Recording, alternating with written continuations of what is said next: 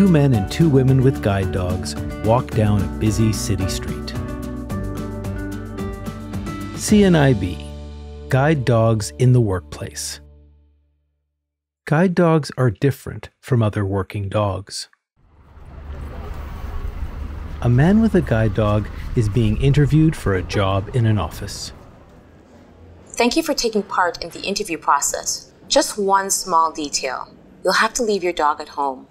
We had a previous employee with a therapy dog and it was quite distracting. His dog looks surprised.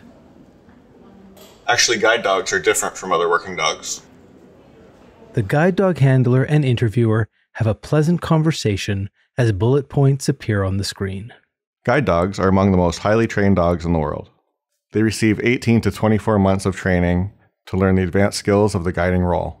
There's still much confusion about the difference between guide dogs, service dogs, therapy dogs, and emotional support dogs, particularly about the rights and legislation that protect them. Both guide dogs and service dogs are protected by human rights legislation across Canada.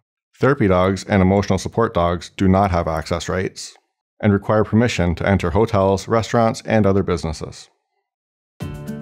For more information, contact CNIB at cnib.ca or 1-800-563-2642. This project is funded in part by the Government of Canada.